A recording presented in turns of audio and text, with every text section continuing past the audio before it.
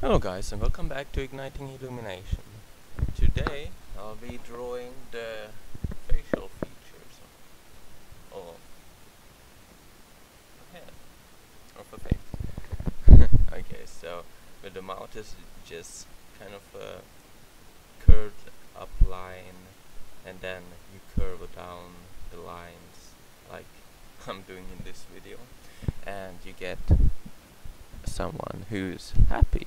For the teeth, you might want to make them a bit jagged and make it a bit dark inside the mouth to indicate where the tongue is. And that's it for the mouth.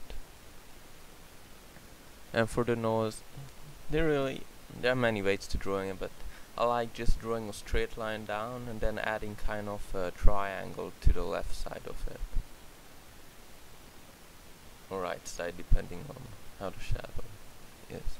But that's how I do it. And for the eyes, I have a video on that, so please check that out as well. But here's the short way of doing it. Just two curved lines opposite each other, then another curved lines opposite each other that I'm doing, and then kind of half a circle inside the eye, and draw a little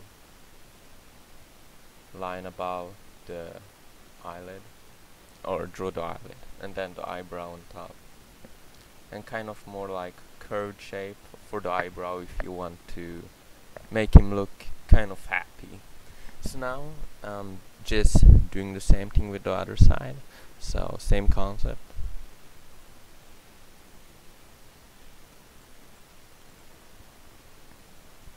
And yes, I am drawing the eyes on top of the hair, but if you notice when you watch different mangas or animes, that this is often the case, that you will be able to see the eyes through the hair, for at least most of them.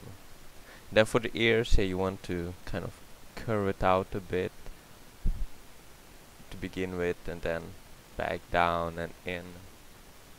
And this is how I draw my ears. It's kind of like half of a peanut, then you draw a line.